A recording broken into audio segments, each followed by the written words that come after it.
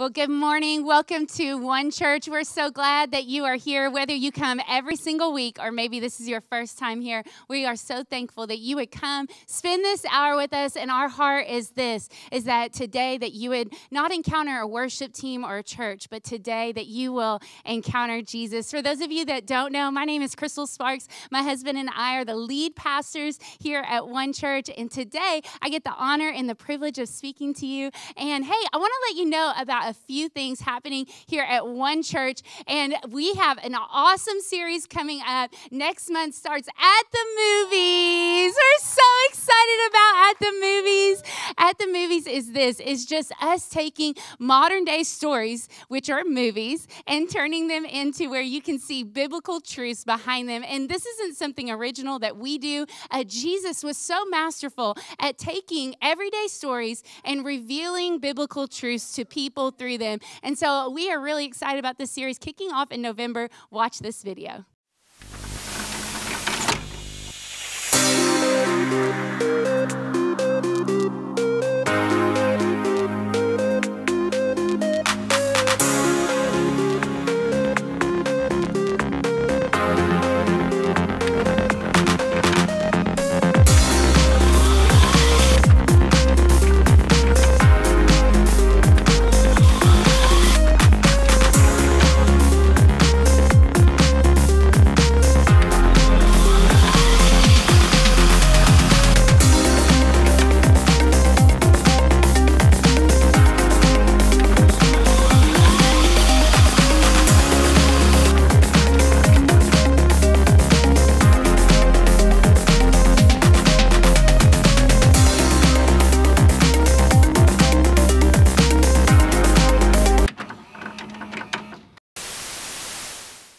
Oh my goodness, how many of you guys are so excited for that series? It's going to be incredible.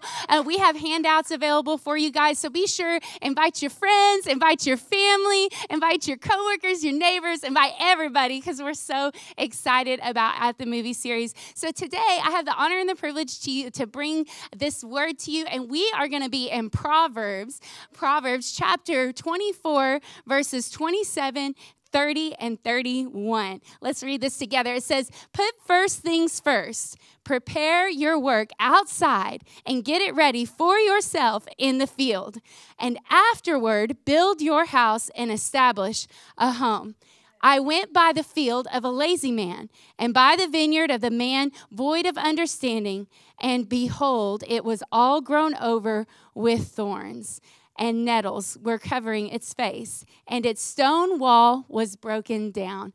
I want to talk to you today about servant leadership is our identity. Can I pray with you today as we begin this time together? Jesus, we just thank you that this is a God-appointed word at a God-appointed time. Father, I just thank you that every heart is softened, that every ear is open for the seed of the word of God. Father, declare in this place that no one will leave the same, that every life will be changed in Jesus' name. And everybody who believed it said, amen, amen. Okay, so throughout this series that we've been in, oh my goodness, Pastor Brian has done an incredible job. And what he's been doing is talking about our whole series of Welcome Home. For those of you that don't know, every year we put out a new declaration, a declaration that we believe comes from God's heart. And we spend time praying and asking the Lord, what does he want to say to his people for this year? And Brian and I both felt like in our hearts that God was saying, welcome home. And so over the last few weeks, we've been talking about the things that we value as a church. And the reason for that is I believe this: whatever you value will determine what you focus on, treasure, and will set the direction for your life. So here's the thing is I can see what you value by where you spend your time. I can see what you value by where you spend your treasure. In other words, if I look at your bank statement, I can see the things that are important to you. But here's the most important part is what we value will determine the direction for our life. You know, just as when you come into somebody's house, everybody's house is different. and everybody has different unsaid rules, if you will. Like we have rules in our house that whenever people come over during the Christmas time, we make gingerbread houses and we have them out on the kitchen counter, and all of our family, we each make a different gingerbread house. Well, one time my nephew came over and he was there having a great time. Well, he saw gingerbread houses, and to him, he saw it as a snack. So he started eating the jelly beans off of the gingerbread house, and my son was so distraught, to which he told his cousin, he said, "You are eating our memories." And to Ian, at his house, gingerbread houses are to be eaten. At our house, they're like memories. They're like memorials of that year's Christmas, and they don't get thrown away till almost Valentine's Day, because I'm like convincing the kids, like, we cannot hold on to this any longer. But every house has different things that they value. Every house has different things that they, unsaid rules, if you will. And so during this series, what we've been talking about is the things that we value at One Church, because we know this, that what we value will determine the direction of this church. So the first thing that we talked about as a church family is we talked about Jesus is our message. Oh my goodness, that was such a great word. If you missed it, you want to be sure, go back on the podcast and listen to it. The second thing that we talked about was people are our heart. The third message last week, Pastor Brian did such a great job talking about generosity is our privilege. We don't have to give, we get to give. And then today we are talking about servant leadership is our identity. You know, recently I made the mistake of inviting a ton of people over my house. And I don't know if you guys do this, but whenever I have people over to my house, it makes me do all the things that we've been meaning to do for a long time, like all in just a short amount of time. And it starts out being like, hey guys, like just come over, we'll just have some sandwiches, we'll just chill out, like it'll be no big deal, to the next thing I know, like we're cleaning out flower beds, Brian's scooping out the pool, like we're buying new furniture, we end up buying steaks from Costco, like it goes over the top, right? And so the other day we were getting ready for people to come over to our house, and oh my goodness, like it just turned into this really big ordeal. And in that process, I was like almost resenting the people before they got there, because I'm sweeping the floor, I'm vacuuming, I'm trying to make it look like people don't live there. When you have two children, that's really hard to do. And so I was doing all this. Well, then their cars drove up and I'm there at the door and I'm smiling and I'm trying to make it look like I wasn't up all night making these cookies that I had no idea how to make. And I'm like, praise the Lord, amen. I'm so glad you're here. And you know, whenever people come over, you have doors that you just don't let them open, because that's what's hiding everything that you just shoved in the closet. And so they're there and we're, you know, I'm serving their food and acting like, oh no, it's no big deal. Like these are just little steaks that we just picked up the other day at Costco. It's no big deal. Oh, that chair, like we've had it for years, no big deal. And so the night goes on, and at the end of the night, they're staying forever, and I'm tired and they're not tired. They're just still there having fun. And the night gets over and we greet them and say goodbye, and Brian and I look at each other, and now we have to clean it all up. Now there's dishes to do, and the floor needs to be swept again, and the carpet needs to be vacuumed again, and I'm like, oh my goodness. And the next day I wake up and there's still things that I'm finding that their children left behind. Can I get a witness in this place? And so after all that, I began thinking about, with the declaration of us saying welcome home, I began to think about, what does that mean for us as a church? And I began to think about how the same way when I had people over to my house, there was never any question who was going to cook the food.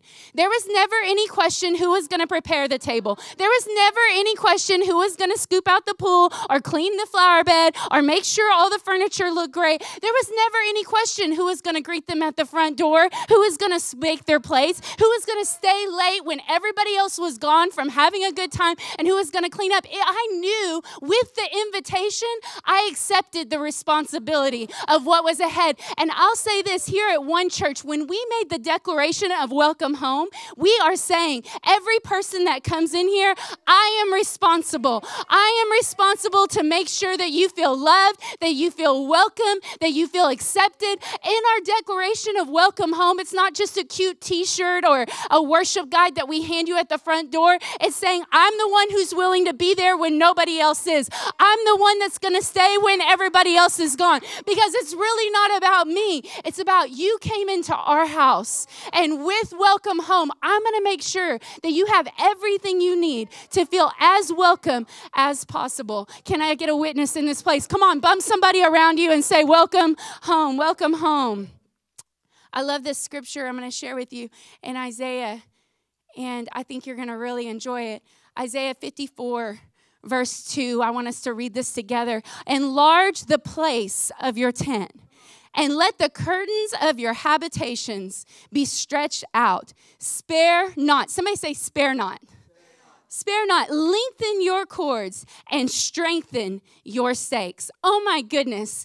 God is speaking here to his people, and he's letting them know, guys, I'm about to do something so big, so great. You're about to see so many people come in that the space that you have right now, it's not big enough. And so I'm going to need you to lengthen your cords and strengthen your stakes. And I love what he says there, spare not. You know, he goes on, if you continue to read through Isaiah, and the Lord is a God of detail. And he begins to tell them exactly how much bigger it was to be.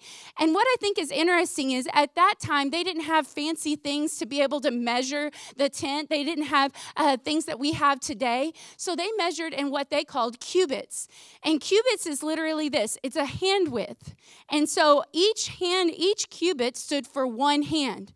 And what I think is interesting is in the Lord saying to lengthen their cords and to strengthen their stakes, he's saying it's going to take more hands getting involved to be able to take in what we're about to do. I want to let you know here at One Church, since September, we have seen 150 salvations. Come on, can we just give it up for every person? That's since September 1st. We've seen 150 people come into the kingdom. And you know what I feel like the Spirit of the Lord is saying? It's time for us to lengthen our cords and to strengthen our stakes. In other words, this isn't the time to spare. This isn't the time to cut corners. But here's the thing, is it's going to take more hands getting involved to begin to do all that God has called us to do. In the same way it was in the Old Testament, God's still doing the same today. Because I'll say this, with 150 new believers, that means we need more people greeted at the front door. We need more children being taught the Word of God. We need more groups happening coming up in this spring semester.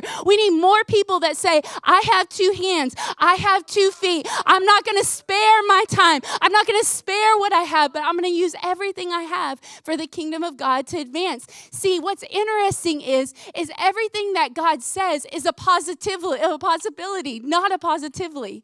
See, he was letting the people know, I'm about to enlarge things, but it's how many hands you get involved will determine how great the harvest is. It's how many people are willing to say, you know what, I'll lend a hand. I'll put my hand in. If it means somebody else can come in and hear the message, I'll put my hand into what God is doing. The word field here in our opening scripture that we read in Proverbs, we see that 2 men got a field. And I was so interested in this because I think that God is just so good. And I want to tell you that he's an equal field giver. Like you have a field, and you might not have a literal field, but in the kingdom and in God, you have a field. And the word field there has 3 different meanings. The first one is it's a place of battle. When I began to look into it, that word field meant that it was a place of battle. It was a place for the fight.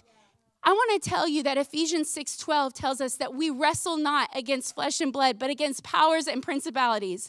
And every attack that has happened on your life, it's not about the stuff, it's not about the things. Husbands and wives, let me just tell you that it's really not about the fight you had last night. It's not about the fight that you got into this morning. Everything that's happening in your life, the battle is always over the field, because the enemy knows if he can get you out of the field, he can keep your house from being built. So here's the thing, is I want you to see the second thing is that it's also a place for sports, a place for sports. And what that means, it's a place of discipline. It's a place of discipline. You know, I think it's interesting. I saw an interview with athletes, and they were asked, you know, about them winning a gold medal. And the one thing I think that's interesting is I've heard them say this, that if I were to ask my feelings, how I felt about my discipline of training for the gold medal, I wouldn't have ever won a gold medal. Because it wasn't about what my feelings said. I was committed to the discipline of the training. And I want to tell you that when we begin to issue out the decree of welcome home, when I was there sweeping my floors and vacuuming, getting ready for the guests, it wasn't about what my feelings said. It was about the discipline of following through with what I said I would do that made me follow through in that moment. And the same is true in this house, that God is calling us to a field that's going to take, yes, it's going to take the battle. It's going to take the fight. But it's also going to take us to have a place of discipline that says, I'm not going to take lightly what God has given to me. I'm going to understand this, that the people hearing the message is directly correlated to my acts of obedience every single day. Come on, somebody. The third thing that you'll see here is a place for farming. A place for farming.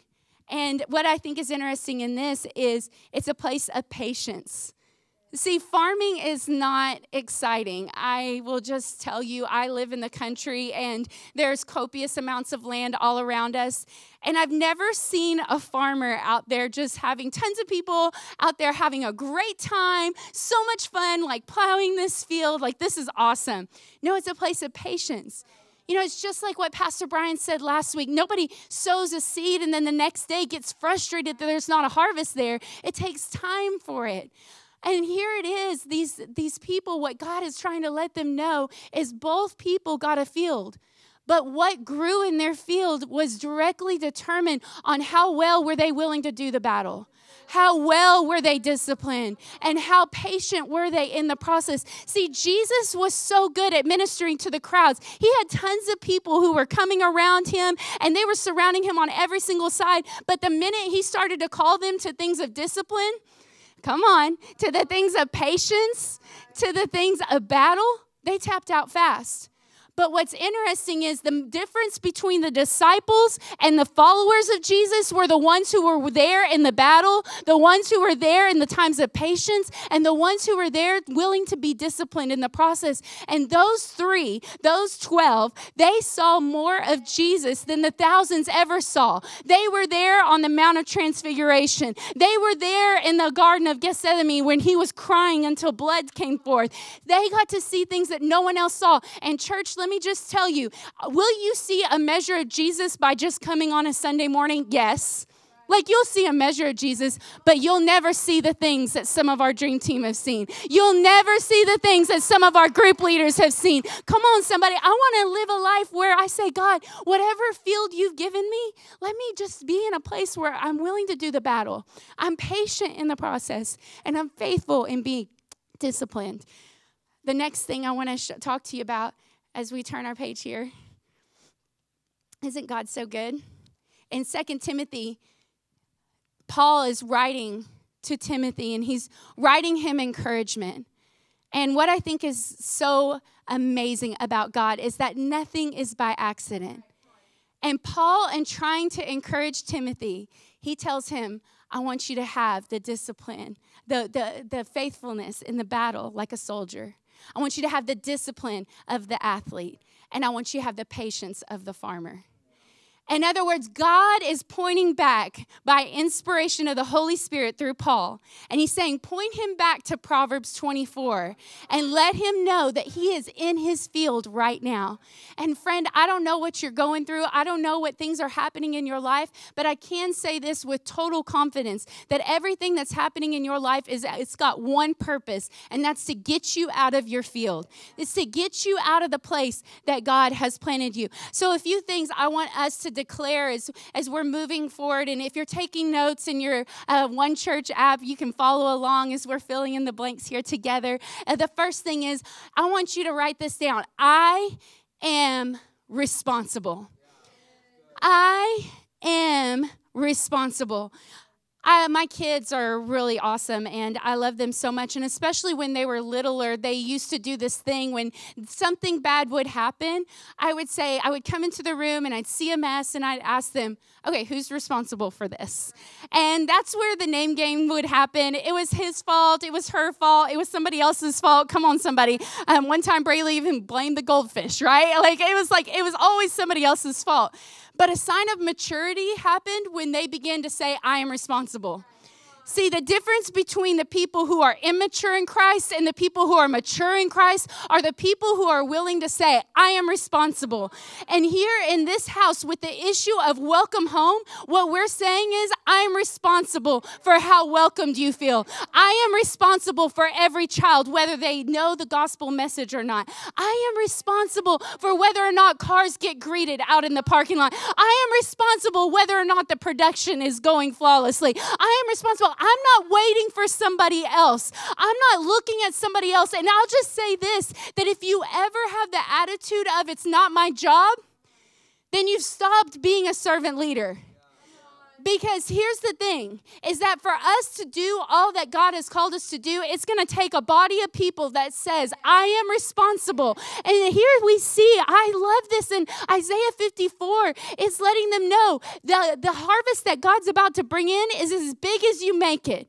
And I'll tell you that this church will grow to the measure of people who say, I am responsible. I'm not waiting for somebody else to do it. I'm not waiting for somebody else to step up. If there's a child that needs to be reached, I will reach them. If there's a person that needs to be greeted, I will greet them. I'm not waiting. I'm not asking my feelings, because here's the thing. It's an hour and a half of my week. God has done so much for me. How can I not do something back for him? Somebody say it with me. Say, I am responsible.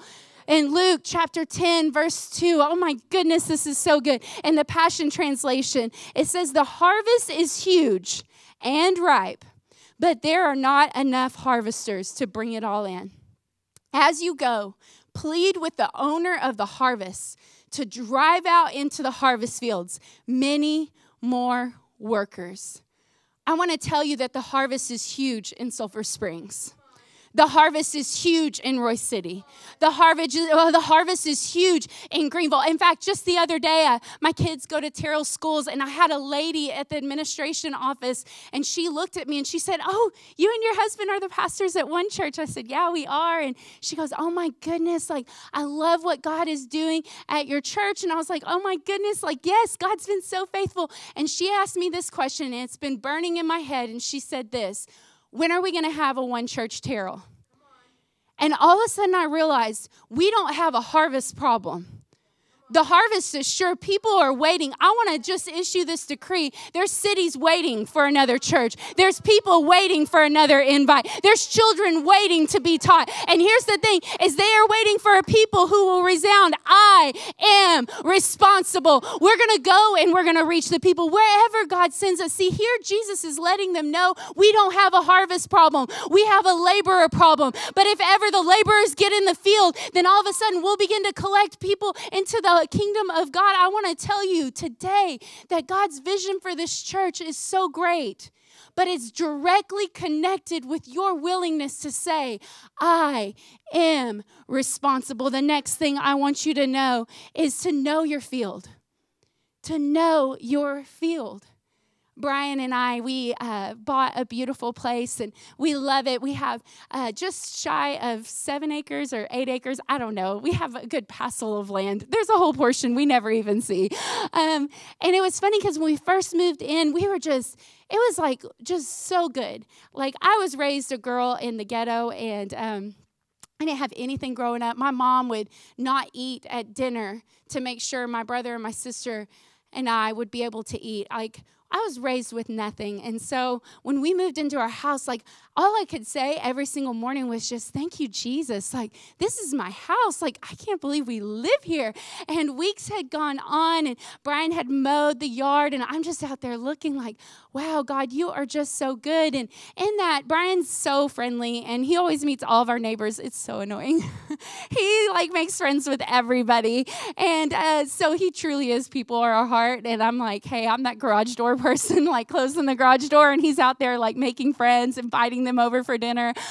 So he was meeting our neighbors, and he's like, hey, if you know who owns that back portion, back behind our land, there's like a lot. And he said, if you'll let me know who owns that, one day I might be interested in buying it. Well, he had thrown it out there to a few people, and finally he told one man who was our neighbor, and he said, hey, if you find out who owns that back lot, just let me know. I might be interested in buying it.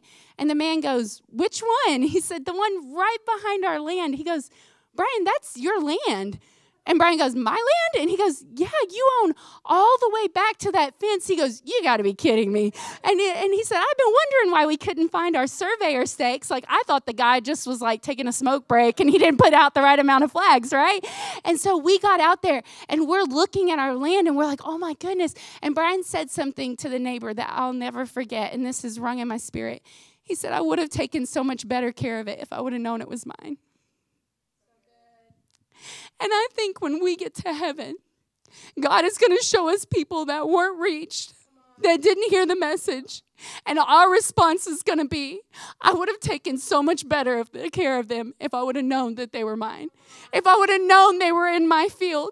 If I would have known that that child was lonely, I would have loved them. If I would have just realized the importance of showing up and ushering, if I would have realized the importance of how much a hug could give as a greeter, I would have done so much more if I would have realized. And Brian immediately hops on his lawnmower and he's out there just happy as a clam mowing his backland and everything goes on. And I began to think about how we disconnect with the field that we're in. And we don't know the field that we're in. Now, listen, I know some of you are here for the first time, and I'm not trying to hard sell you at all. Like, please hear my heart. Like, this is a family message. You can be inspired. Come back next week. Pastor Brian will have a great word for you. But this is for the people who call one church their home. And I want to tell you, know your field. If this is your church, if this is your home, know your field. Know your field. Well, I don't feel like anybody knows me. How well do you know them? When's the last time you invited somebody over for dinner? When's the last time you reached out and made yourself friendly? One of my favorite people on our serve team, his name is Lynn Fredericks, and I love what he says. He says, every time I come to one church, he said, I make it a challenge to meet 25 new people. And he said, I just make it a challenge. I'm going to get 25 hugs. I'm going to say 25 hellos, 25 high fives. And he said, I started doing that. And he said, you know what? Now every week when I come in, he goes, I get over 25. He's like, I get like 100 high fives. I get like 100 hugs. Isn't it interesting when he came in with a servant leadership heart, how the harvest he got back was so much more than what he came for? And I want to tell you the same's true for you, that there's people sitting on your row that want to be your friend. There's people in this church waiting in a community group to pray with you for that difficulty that you've been going through.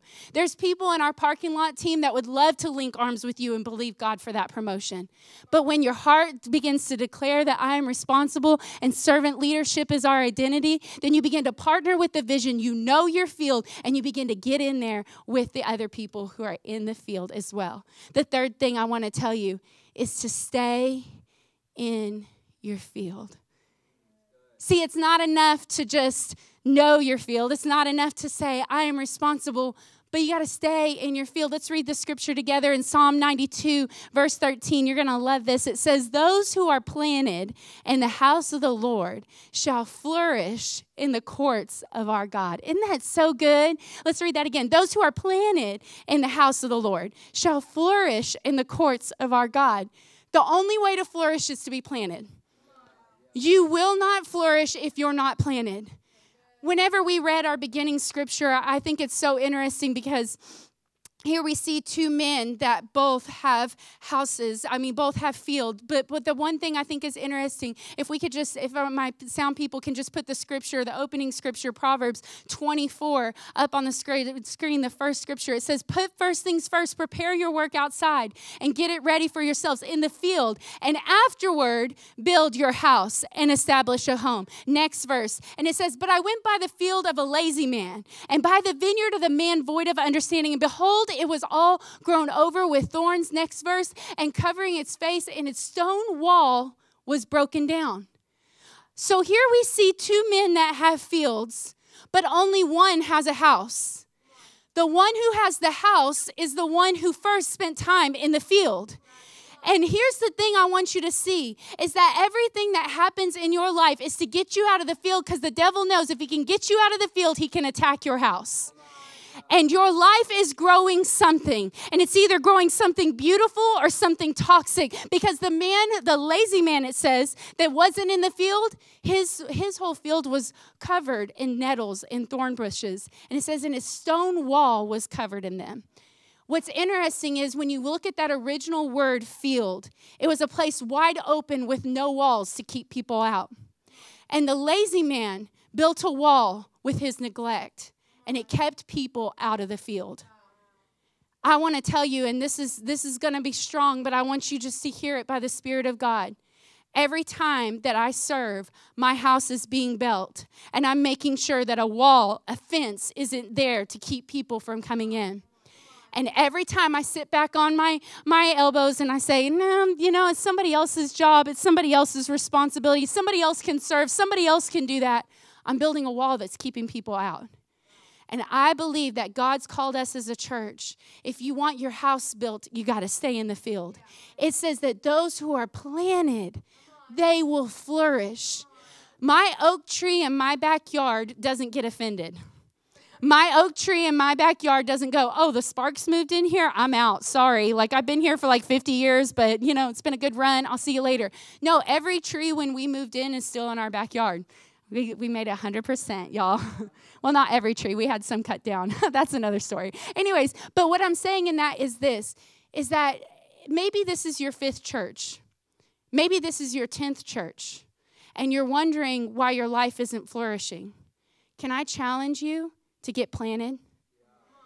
To get planted even when things are hard, even when things are difficult, even when the battle is going on and there's discipline issues that you're having to deal with. And, I didn't like the way they responded to me. But when I decide to stay planted and I stay in the field, the Bible says that my house will be built. And I know this, that when I'm in the field and I'm taking care of God's house, God's making sure that my house is taken care of as well. Friend, I don't know how you came in here today. I don't know what's happening in your life, but I want to tell you here today at One Church, servant leadership is our identity. And in that, we're not just hoping things are going to get better. Every Sunday, we're serving to make things better in our community, make things better in our world, make things better in our families. And as we do that, we're seeing God do some amazing things. I want to pray with you today as we close our time together. If you could just put your hands open right where you're at. And I want us just to ask the Holy Spirit, what are you saying to us? God, how are you calling us into the field? Some of you here in this place, life got so busy. You got so busy and you got so distracted. And there was a time that you were in the field. You were faithful in the field. You were there all the time. And then things started picking up. The business started picking up. The kid life started picking up. Everything started to get crazy. And somewhere you got out of the field. And now it feels like everything in your world is chaos. And friend, that's okay. I want to tell you today, God's calling you to get back in the field. Lord, I just declare in this place that we have 2 hands. We have 2 feet. We have a voice, and God, we just commit them to you here at One Church. Lord, we declare we're not waiting for somebody else to do it. That God, here at One Church, God, we're lengthening our cords. We're strengthening our stakes. We see that the harvest is sure. And so, God, right now, we just declare over every heart and every person that we say yes to what you have for us, yes to your will, yes to your way. And, God, we declare that as we begin to say yes, God, many people are going to say yes to the kingdom. So, Father, here in this place, Lord, we say that we're ready and we're willing for whatever you might have for us. Jesus, we commit our hearts to you. In Jesus' name. And everybody say, amen, amen. Well, if you're hearing the sound of my voice, friend, let me tell you, the greatest thing that I ever did was giving Jesus Christ my heart, giving him my life. And I'm not talking about a list of do's and don'ts. I'm not talking about church attendance. I'm not talking about any of those things. I'm talking about a relationship with him. I remember I was 17 years old, and I came into a church service kind of like what you're in right now. And I heard the gospel message preached. And for the first time, God just gripped my heart. And I knew I wanted a relationship with him. And it was there in that service, I raised my hand, and it felt like a simple prayer. And honestly, I went home, and nothing about me changed. Like, I looked the same. I still had the same passions, same desires. But little by little, God began to change me. And friend, today, I want to tell you that God's calling you into relationship with him. He wants so badly, not just for him to be a place that you visit occasionally, but for him to be your Lord and your Savior. With every head bowed and every eye closed, I want to pray with you today. If you're ready to make Jesus Christ your Lord and Savior, will you just lift your hand on the count of 3? Maybe you used to serve God, but it's been a little while. You've made some mistakes and you've fallen away. Today's a great day to give your life back to him. With every head bowed, every eye closed, I want to pray with you right where you're at. Will you lift your hand on the count of 3? 1, 2, 3. Lift your hand. Thank you, Jesus. Let's pray this together as a church family. Lord Jesus, I give you my heart. I give you my life. Take my sins, and by your grace, I take your righteousness. In Jesus' name. And everybody said, amen. Amen. Come on, give up a big hand clap for every person who just prayed that prayer. Amen. We're so thankful that you prayed that. Hey, I wanted you to take a second. We want to celebrate with you. Can you take a moment and text the keyword decided to 33733? That's decided to 33733. Follow the prompts. And we want to make sure that you have everything you need as you begin this faith journey.